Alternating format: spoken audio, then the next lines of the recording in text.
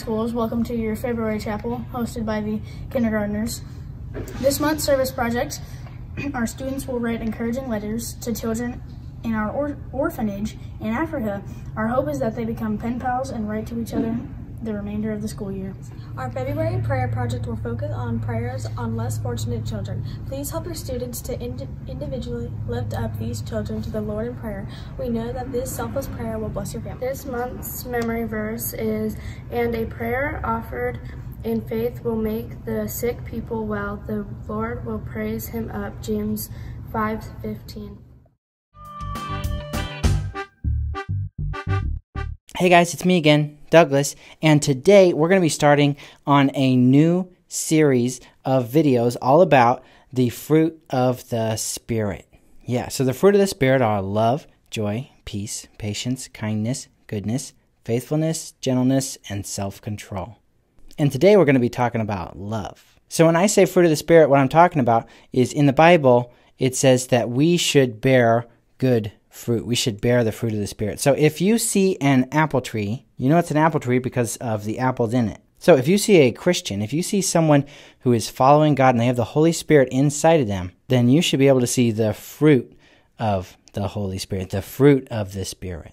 So the fruit of an apple tree is apples, and the fruit of a Christian, the fruit of someone who has the Holy Spirit dwelling inside them, is love, joy, peace, patience, kindness, goodness, faithfulness, gentleness, and self-control. And today we're talking about love. Now, love is tricky. Love is interesting because it's really hard to define. You know, we say love about all kinds of things. You know, I'll say, I love my dog Roscoe. I'll say, I love God. I'll say, I love my friends. I'll say, I love cheese puffs. You know, I'll even say, you know, like sometimes people say I'm in love, although I don't get that because of cooties, you know, but the love is all over the place and it's hard to pin down. If you look up in the dictionary, if you look for love, you'll find a definition there, and that definition will kind of start to cover what love is, but it's not the whole picture. And the Bible is absolutely filled with love. There's all sorts of love in the Bible. The Bible talks a lot about love. Love is very important to God. Actually, the Bible says that God is love. You know, the two greatest commandments are to, first of all, to love God. And because of our love for God, we are to love other people. But, you know, actually one of my favorite definitions of love is in a verse, well, a couple of verses in the Bible. And you hear this a lot at like weddings and stuff.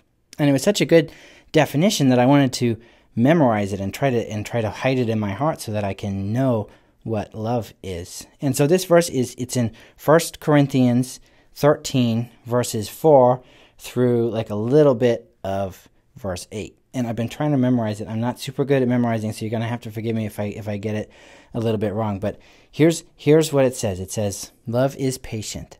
Love is kind. It does not envy. It does not boast.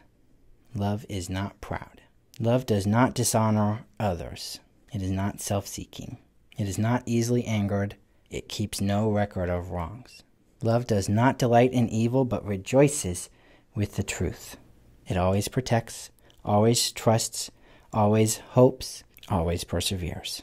Love never fails. And so if we want to have the fruit of the Spirit, if we want to have the fruit of love in our lives, then that verse should be describing us. You know, it should be Douglas is patient. Douglas is kind. Douglas does not envy. Douglas does not boast. And so on and so on and so on. But I got to be honest with you, that doesn't usually define me. That's not usually what I am.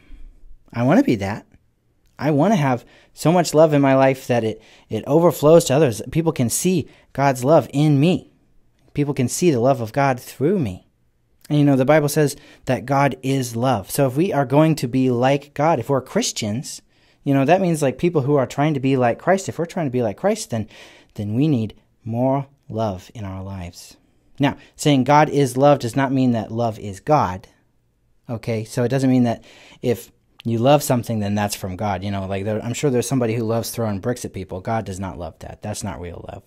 But the more and more we are like Christ, the more love is going to be flowing out of us. So my challenge to you guys today is that you would show God's love to other people, that you would bear the fruit of love, so that when people look at you, they see God's love.